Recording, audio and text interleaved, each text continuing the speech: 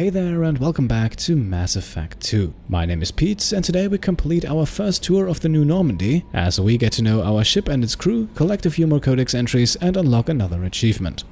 I have also read all of your comments regarding the audio levels in the last two episodes, so in this one the in-game dialogue will hopefully be on the same levels as my commentary. And with that being said, let's jump in. In the last episode we were handed a brand new ship, the Normandy SR-2, and today we'll get to know that ship, starting with our very own private terminal. The team status and upgrades are not really all that interesting at the moment because we're still at the very beginning of the game, but we already have some messages, so let's have a look at those. The first one here is from Admiral Anderson, formerly known as Captain Anderson, who writes the following. On the off chance that the rumors are true and you actually are alive, I need you to come and talk to me on the Citadel. A lot has changed in the last 2 years. You put us on the council and it's only fair that you be allowed to speak for yourself about what we've been hearing. So rumors have apparently made the round already, and we will definitely visit the Citadel soon. After all, the council might be able to help us against the collectors.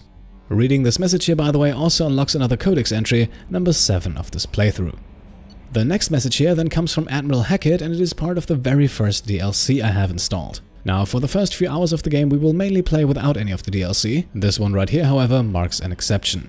Hackett writes, our scans in the Armada system have turned up something we thought you should see. The final location of the wreckage of the SSV Normandy. We thought this news might be important to you, but we also have an ulterior motive. The Alliance would like to honor the Normandy with a monument to be built on the site of the ship's final resting place. We'd like to invite you to place the monument and be the first to walk on the site. There are still 20 crew members unaccounted for from the attack on the Normandy. If you find any signs of these lost crewmen, we ask that you report to the Alliance, so that those heroes' families might find some closure. Godspeed to you, Commander. Now, considering that Anderson had only heard rumors about Shepard being alive, it might seem somewhat strange to receive this message from Hackett. For the moment, let us just assume that Hackett has received a bit more information a bit earlier. After all, Shepard will make his presence known in the galaxy soon enough. Now, up next we will unlock the first achievement of this episode, which is the Highly Trained achievement, which will be unlocked after watching all 3 of these advanced combat training videos. The videos explain the basics of controlling combat in the game. At this point, however, we should be familiar with that, so I have cut that out, but believe me, I've watched them all, and here we are with the Highly Trained achievement unlocked. Welcome aboard, Commander. I'm Yeoman Kelly Chambers. I've been assigned as your administrative assistant. I'll manage your messages and help you monitor the crew. And I must say, it's such an honor to work under you, Commander Shepard. Well, Miss Chambers here goes for the friendly approach, and I think we should do the same. At this point, though, there are no morality points to be had. I'm glad to have you on the team, Miss Chambers. Please, call me Kelly. And it is actually important that we accept that offer here, otherwise we won't have access to 2 Paragon points later on in the conversation. Okay, Kelly. Anything else?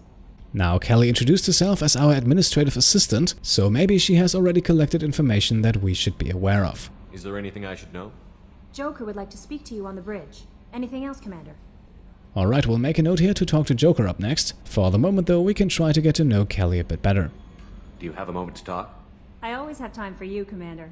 And our first question here is the obvious one. Let's learn a bit more about what Kelly's duties on board of the Normandy actually are. What are your responsibilities? I'll keep you notified of any messages or appointments you might have.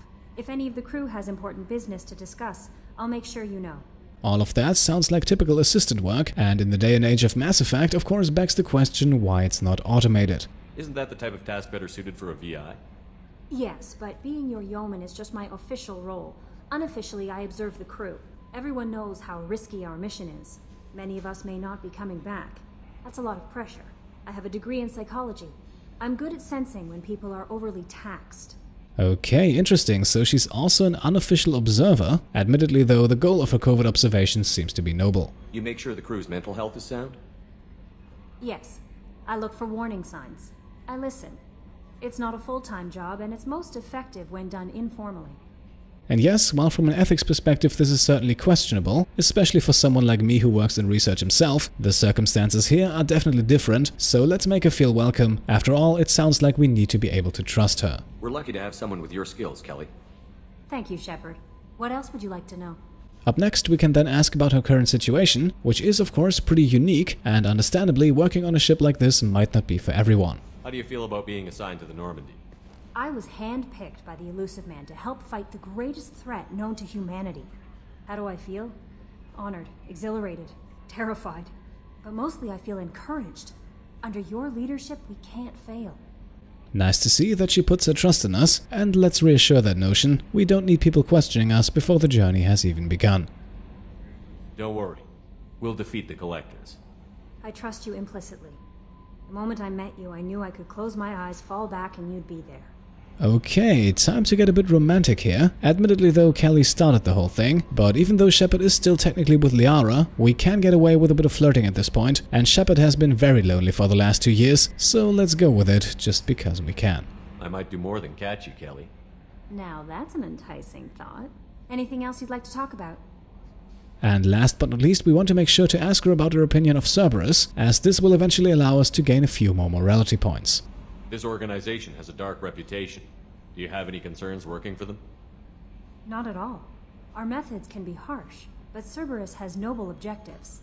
We look out for human interests.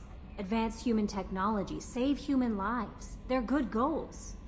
Easy to notice is of course the exclusive focus on humanity, which could indicate that alien races are not held in high regard. It sounds like Cerberus wants to dominate all aliens and put humankind on top. Cerberus looks out for humanity, but that doesn't mean we hate aliens. My sister started a dog shelter, but she loved cats too.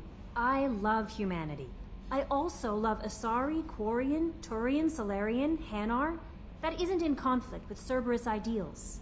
And at this point right here, we can now get the first 2 Paragon points of the episode, and the corresponding dialogue option is only available if we agree to call her Kelly, otherwise we would be left with only the Renegade choice. That's a very positive attitude. What can I say? I'm a people person. Anything else you'd like to talk about?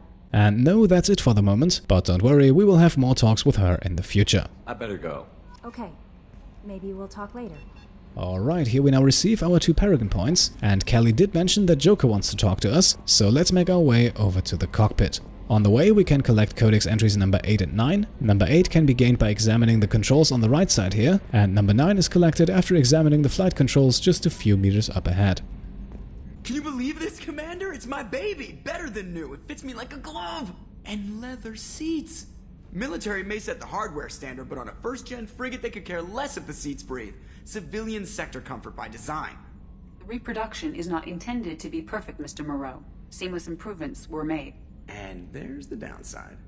I liked the Normandy when she was beautiful and quiet. Now she's got this thing I don't want to talk about. It's like ship cancer. Right, we are going with the option in the middle, because what will be said in a few seconds is a fair bit different from what is written here. Of course, at this point I don't think Shepard is already trusting Cerberus, but he should have realized by now that his options at the moment are somewhat limited, and this option in the middle reflects that quite well, I think. Enjoy it, Joker. If we're stuck here, we might as well let them pamper us. Does it breach uniform regs if I get that on a cruise shirt? Because this is my favorite you have no choice ever. Technically, this is a civilian ship. I'm probably lucky you're still wearing pants. Yeah, I'll save that for the off-hour cameras. Have an AI watch me 24/7. Insurance. And speaking of that ever-watchful AI, we have only been briefly introduced yet in the last episode, so let us now have our first full conversation with EDI. Yes, Shepard. And to get in rhythm, let's start with the question that we will ask EDI a bunch more times in this episode, and have her explain to us what exactly this area of the ship is. What's this area of the ship? This is the bridge, where the navigator plots our FTL vectors, and the helmsman maneuvers the ship. Yeah, sitting right here, thanks. Now that we've got that out of the way, however, let's learn a bit more about our AI companion. I want to know more about you. Do you have a specific inquiry? And let's begin by asking about the name. I believe this was already briefly explained in the last episode, but after all, this is a completionist playthrough. Why are you named EDI? EDI is the phonetic pronunciation of EDI.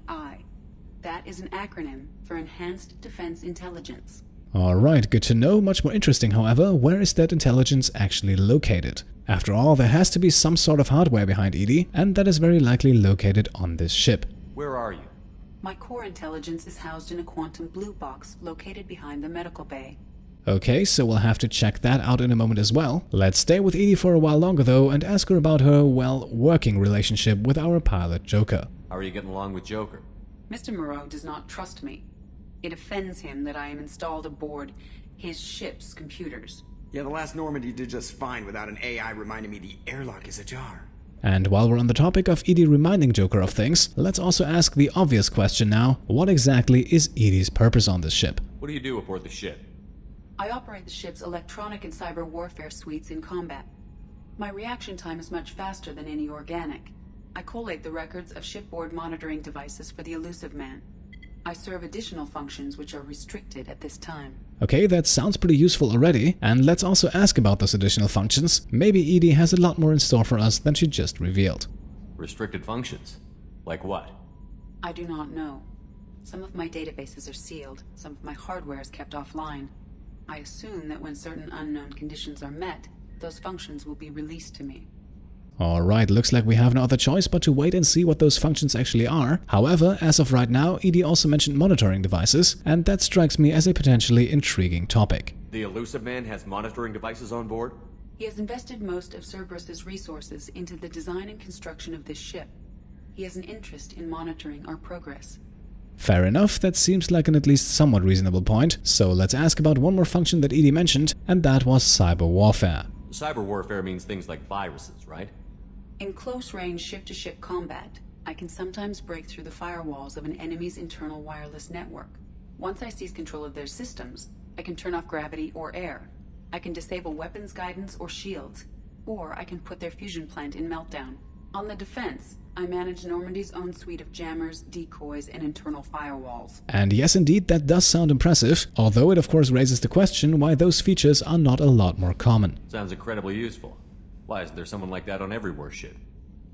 An organic operator cannot react quickly enough to changing circumstances, or perform the necessary multitasking. This is a role that can only be filled by an artificial intelligence. Unfortunately, we are suspect. Well, it might have something to do with how an AI almost destroyed galactic civilization, just putting it out there. And with that, we have now exhausted our dialogue options regarding Edie. However, there are still a few more questions to ask. Let's discuss something else. Ready. The last option here concerns Cerberus itself, and I imagine, being an AI developed by Cerberus, Edie should have a few interesting pieces of information. I want to know more about the people I'm working with. Much of that data is classified.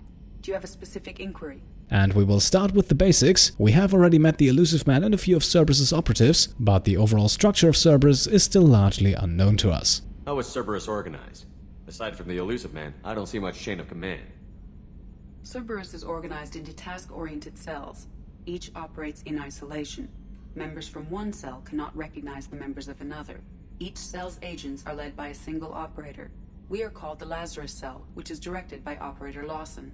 This now at least shines a bit more light on Miranda's role within Cerberus, even though we still don't know how big Cerberus as a whole really is. So how many operations is Cerberus running right now? I have a block that prevents me from answering that question. And of course, we want to investigate that block further, maybe also to learn how we can access that information in the future. What do you mean? Although I am less controlled than other AI, I am still subject to behavioral blocks and the physical isolation of my hardware. In this case, I am prevented from truthfully answering your question by Cerberus's levels of secret classification.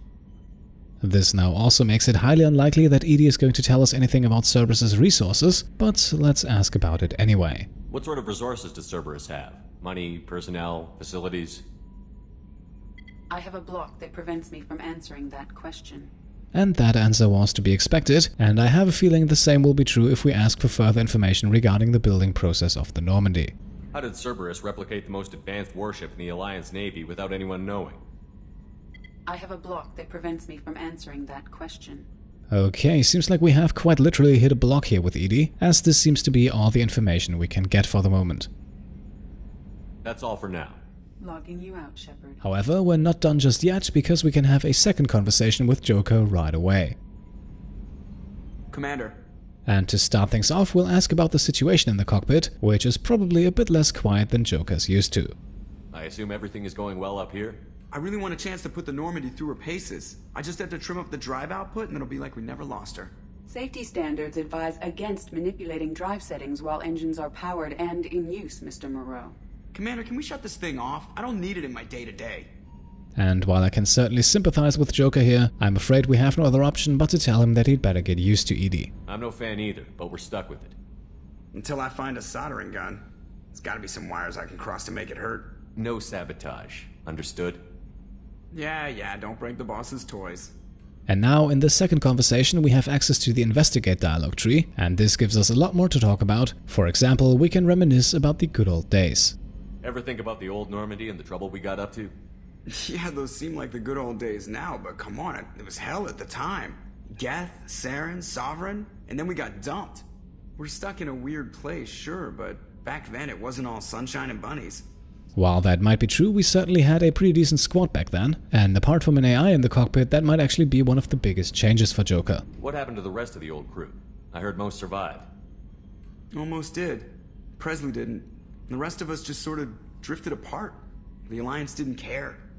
I don't think they liked all the non-humans in your crew. We were your team, Commander. With the Normandy destroyed and you gone, there wasn't much keeping us together.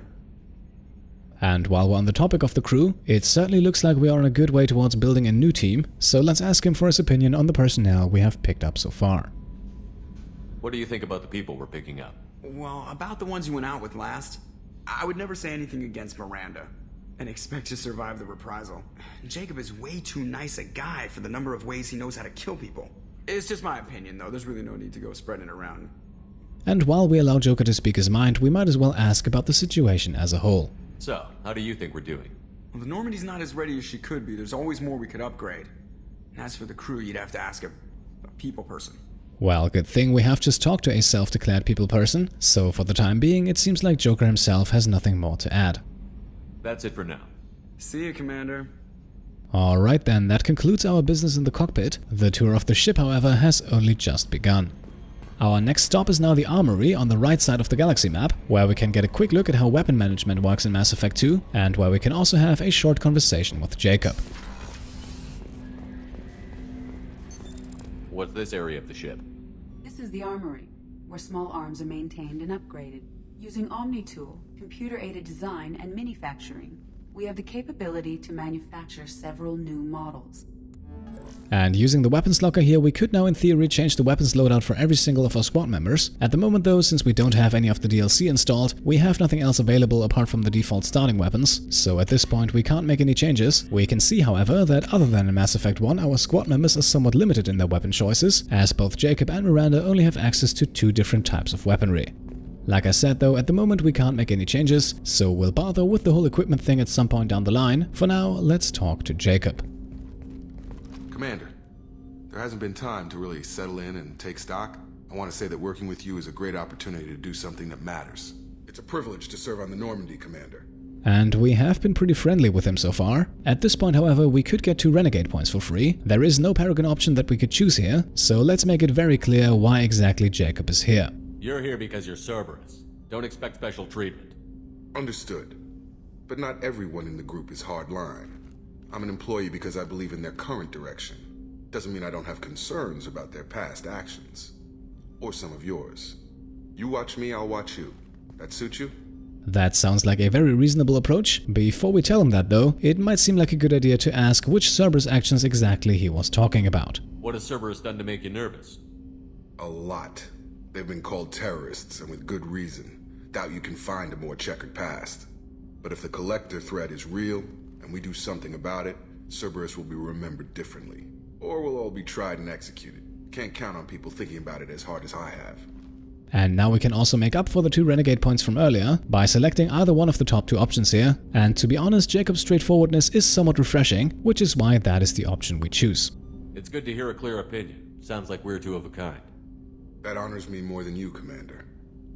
Let me know if you need anything. And here we are, we get 2 Renegade and 2 Paragon points, and so we can now move on and have EDI tell us a bit more about the briefing and communications room. What's this area of the ship?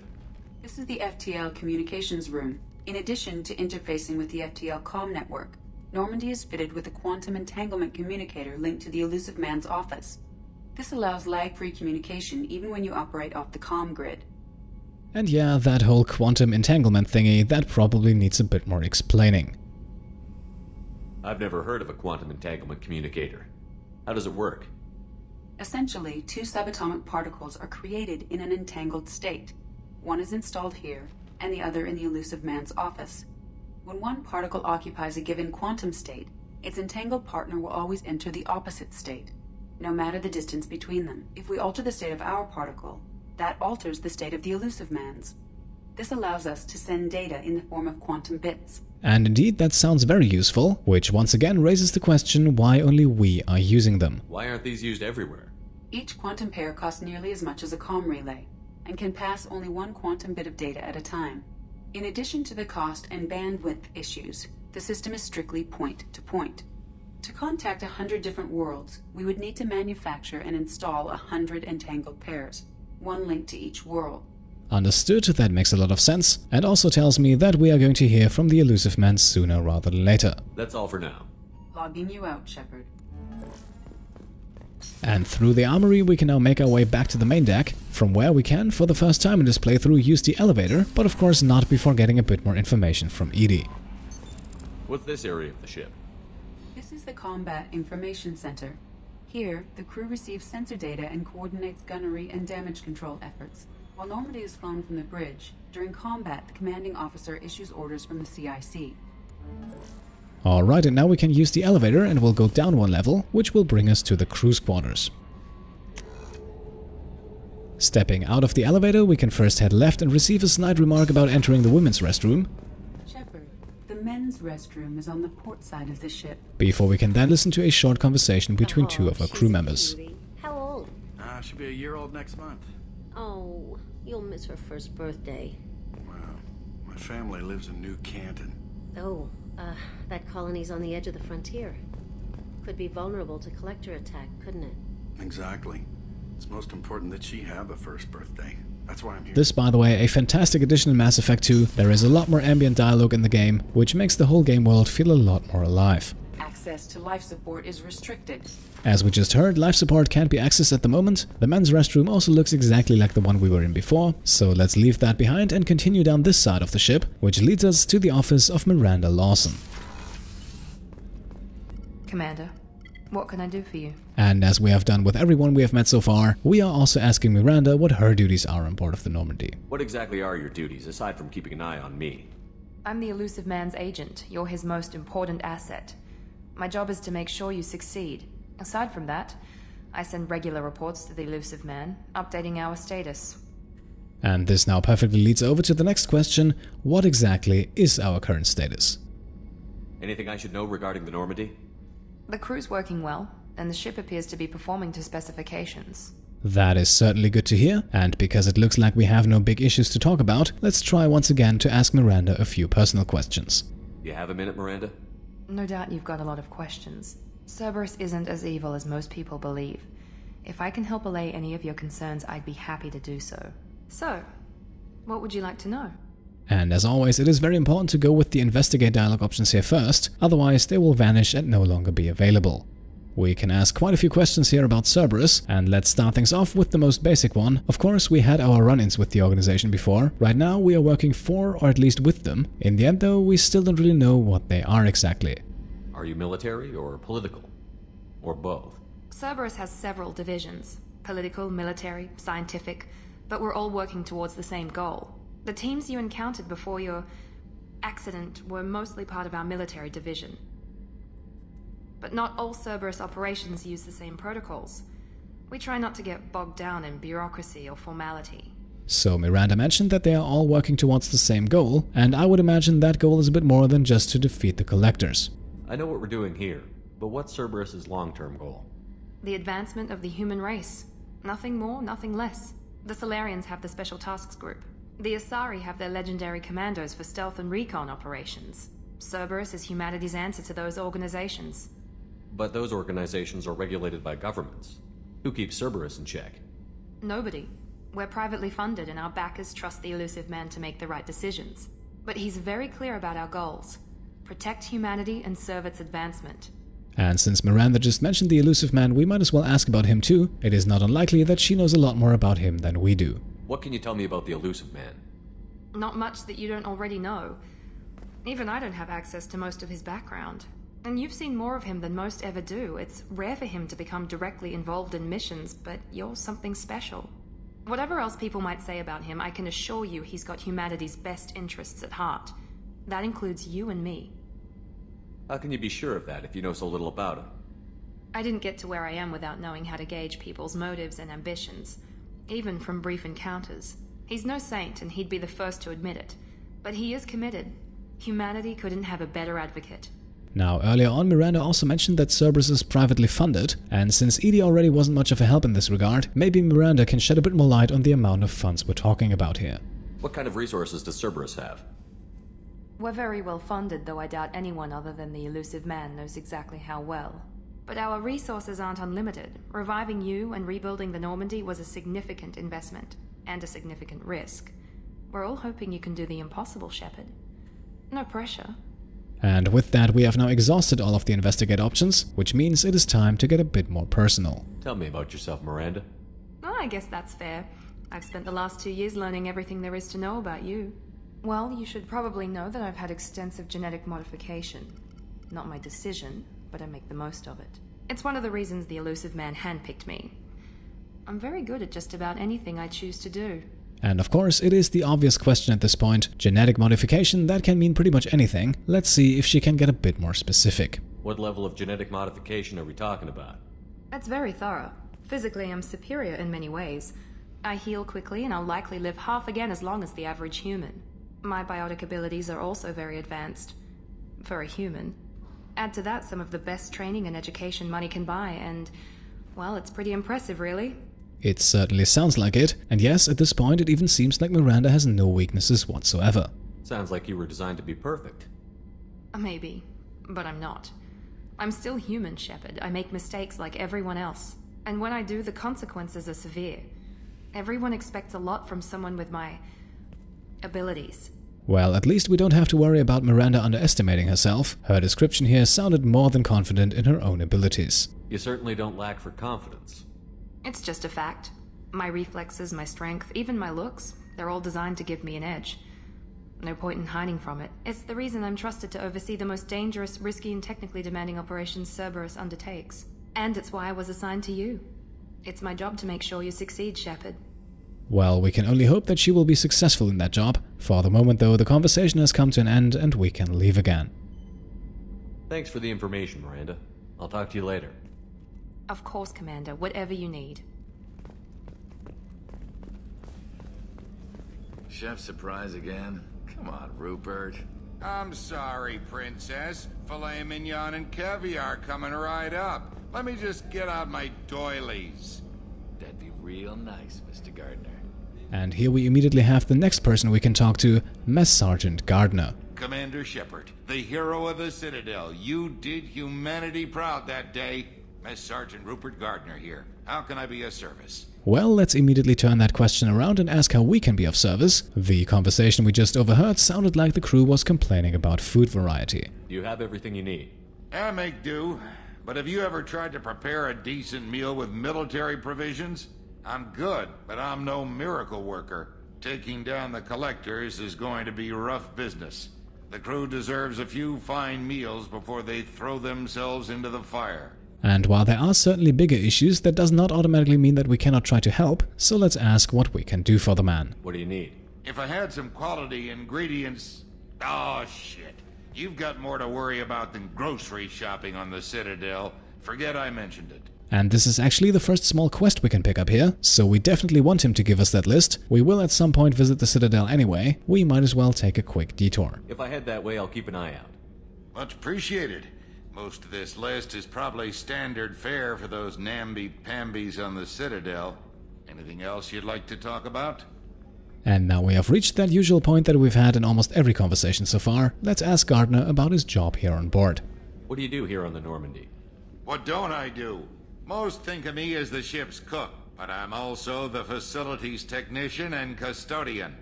HVAC, plumbing, non-mission critical electrical. I make sure they're all clean and running. So the man cleaning the toilets is also preparing the meals? I wash my hands. Most of the time. This ain't no luxury liner. You have to pull your own weight in a Cerberus vessel, and I catch what falls through the cracks. Through the cracks. And working for Cerberus, he might also have some thoughts on the organization, and I think, especially in our position, it never hurts to hear another perspective on things. How do you feel about working for Cerberus? Damn proud. Cerberus gets the job done. The Alliance and Council have got their heads buried so deep up their butt puckers they can't see squat. It'll take good old human ingenuity to crush these collector vermin. Only Cerberus knows that. So it certainly looks like Gardner has absolutely no reservations about working for Cerberus, and who knows, maybe that also ties into his reasons for why he joined the organization. How did you find your way into Cerberus? Can you believe I was once a family man, working the EZO rigs along the frontier? I was happy enough, but losing everything to Batarian raiders can change your outlook. I needed to make a difference. I'm no soldier, but I've got skills, and Cerberus keeps an eye out for talent. I'll do whatever it takes to help, be that plumbing a sewer, routing an air duct, or keeping everyone's bellies full. Okay, even though we might not agree with his opinion about Cerberus, it certainly seems like he has the right mindset, which is also why I think we can do him a favor and help him bring a bit more variety to the meal table. I won't take any more of your time. Back to work. Alright, and here we now receive the Find Ingredients assignment. For the moment, the pathway down the hall here also doesn't lead us anywhere, which is why we can immediately continue with our next conversation, which will take place inside of the med bay, where we meet a familiar face. Commander Shepard, I watched the Normandy crumble with you on board. It's good to see you alive. And 2 easy Paragon points can be had for selecting the topmost dialogue option here, so let's do exactly that and learn how the Doctor has found her way over here. I'm shocked. You're serving on a Cerberus vessel now? Surprising, even to me. Yet, here I am. The kind of trauma you endured would have changed most people. But not you, I see. Welcome back, Shepard. And just like before, we will also ask her if she needs anything. After all, helping out an old crew member, that is the least we can do. Do you have everything you need? I believe so. This medical bay seems very much like the sick bay on the original Normandy. Only thing missing are my private reserves. I even had a bottle of Ceres Ice brandy that I was saving for a special occasion. And yes, that doesn't sound like a big task, so we can definitely promise to get her another one. I'll keep an eye out for a replacement bottle. Oh, you needn't. It's expensive, and we have much larger concerns ahead. Time to ask a few more questions now, and because she was a loyal member of the Alliance for a long time, it should be interesting to hear why she left all of a sudden. Doctor, you've been with the Alliance for years. Why leave now? After the Normandy was lost, the surviving crew was reassigned.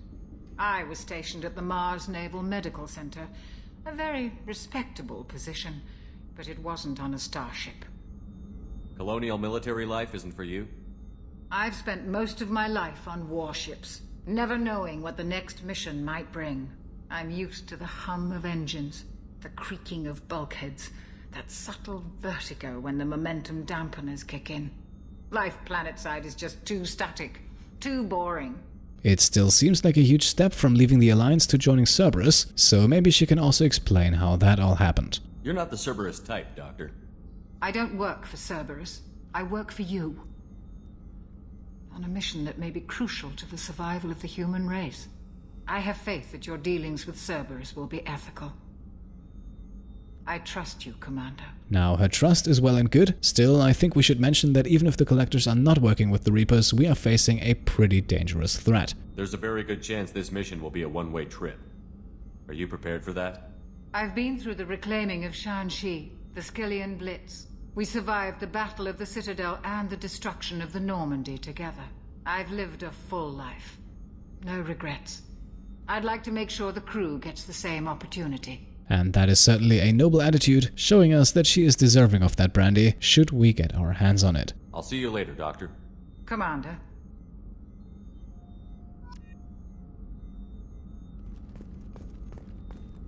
Access to the AI core is restricted. What's this area of the ship? The sick bay. It is equipped to provide short-term emergency care. In the event of critical injury, personnel must be transferred to a fully equipped medical facility. Alright, and that concludes our business on the cruise quarter stack. So we are now heading over to the elevator, which will bring us down one more level.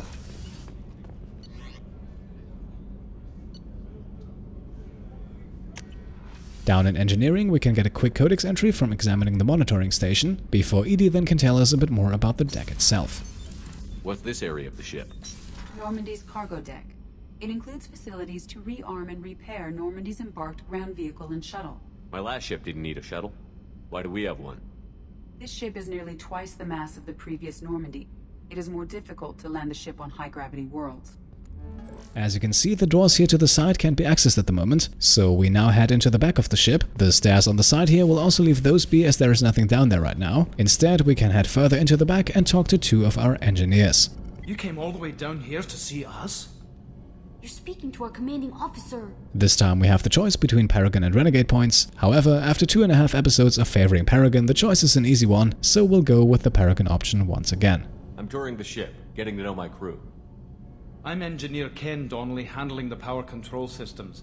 This is Gabby. That's Engineer Gabriella Daniels, actually. I'm responsible for the propulsion systems. What can we do for you, Commander? And also once again, we are going to turn that question right around. Maybe there is something we can do for them. Are you set up okay down here? We can't complain. I just wish it didn't take so long to calibrate the FBA arrays. Kenneth, you're complaining. Well, let's go down that path. It should come to no one's surprise that we will receive another small assignment here. What kind of problems are you having? When they upgraded the Normandy design, they got a bit sloppy with the FBA couplings. I won't bore you with the tech, but there is an array of attenuators in the primary power transfer system that channels the field bleed. Kenneth, you're boring the commander with tech. In short, if we had T6 FBA couplings installed, it'd save us a lot of maintenance time each day. Why isn't something like that already installed? It's probably just a design oversight. Efficiency isn't affected, it's a maintenance issue. Also, the T6 model can be hard to find. Nash and Stellar Dynamics discontinued them. We could probably find used ones in the Omega markets, but we have no time for shore leave. Now, once again, we are going to Omega anyway. We might as well keep an eye open. On to the questions now, and of course it would be interesting to know what kind of qualifications our two engineers bring with them. Where did you receive your training? Both Gabby and I started in the Alliance, serving on the SSV Perugia. She flew in the first wave at the Battle of the Citadel. We saw Sovereign firsthand. So the two of them were also with the Alliance. It seems like we have quite a few former Alliance members on board. Why did you leave the Perugia? After you died, that weasel Udina backslid on the Reaper menace. They discounted Sovereign as an isolated threat, as a single... Which was bullshit. They said your warnings of a greater danger were mistaken or delusional. We lost respect for Alliance leadership. We need to fight the real enemy, and only Cerberus seem to be doing that. Okay, that right there was certainly an interesting piece of information. We haven't really heard much about how Udina is running things, so that might certainly be something to keep in mind. What do you think about Cerberus? Actually, we don't know much about the organization other than the Normandy team. We know our mission and who's in charge. We're off to kick the Collectors right in their daddy bags. That's enough for me. Definitely not the most elaborate motive, but if it works for them, I won't argue. And let's wrap things up here by learning how exactly the two of them joined Cerberus. How did you wind up with Cerberus, Ken? Once you were gone, the Alliance brass descended like vultures, tearing apart everything you'd said. I was very public with my defense for you. I didn't hold back. That's an understatement. If Kenneth wasn't such a talented engineer, they'd have court-martialed him for insubordination. But it got me noticed by the elusive man. He made an offer, and here I am. And I assume for Gabby the story is a similar one. So why did you join, Gabby? Kenneth and I have been partners in crime since we graduated from Tech Academy. When he got the Cerberus offer, I insisted that it include me. He'd fall apart without me. Thanks, Mum. Also, I love engines, and the Normandy is state-of-the-art. When I got the opportunity to work on her, I had to jump. Alright then, looks like we're done here as well, but of course we will visit these two again soon. Carry on. Will do, Commander. I'm amazed Shepard came down to see us. I told you he would. What's this area of the ship? This is main engineering, which contains the ship's main fusion plant and Mass Effect core. So this concludes our business on the engineering deck as well. We have received another small assignment and 2 more Paragon points, and we can now head back to the elevator and for the first time make a stop in our captain's cabin.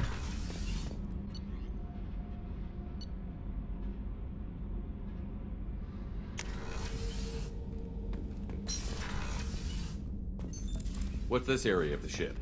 This is the commanding officer's quarters. It's larger than the quarters of other warships I've served on. This is a Cerberus vessel, not an Alliance warship. Accommodations have been made for personal taste. That said, this space is directly under the exterior pressure hull. The fitting yard workers called it the loft. Right, we have another private terminal over here on the desk. That is the same one as it is below near the galaxy map. We can also have a look at our achievements here, which we don't want to do at the moment. And also on the desk we can see a picture of Shepard's love interest, which is of course Liara. The fish tank on the side here, that will actually play a role later on in the game. For the moment though, we can leave it be, just like the armor locker and the sound system. We don't want to make any changes at this point, so really our only option at this point is to head back to the elevator, and with that back to where we started, which is the Combat Information Center. And here we can now have one more short conversation with Kelly Chambers. Earlier when we spoke, you were very open with me. I like that, but I hope I didn't come across as too flirty. I don't want to overstep my bounds. Well, we certainly did our best to flirt with her, and actually I would like to continue down that road. This does not lead to any kind of serious romance, at least for the time being. It's just a bit of flirting and not much more than that. You're very charming, Kelly. Thank you. The feeling is mutual. Anyway, how may I help you, Commander? And that was also already all I wanted out of this conversation. That'll be all. I'll be here if you need anything. Alright then, and with that I would say we have reached the end of another long episode. I had hoped for it to be a bit shorter this time, but apparently our crew likes to talk a lot. So in the next episode we will then open up the galaxy map for the first time, and we will also see a bit more action as we continue the game's main quest line. Until then, as always, if you liked the episode then please leave a thumbs up, and if you want to support the channel then feel free to subscribe if you haven't already, or you can also join the growing list of patrons and support the Pete Complete Patreon. Thank you all for watching, and I'll see you next time. Cheers.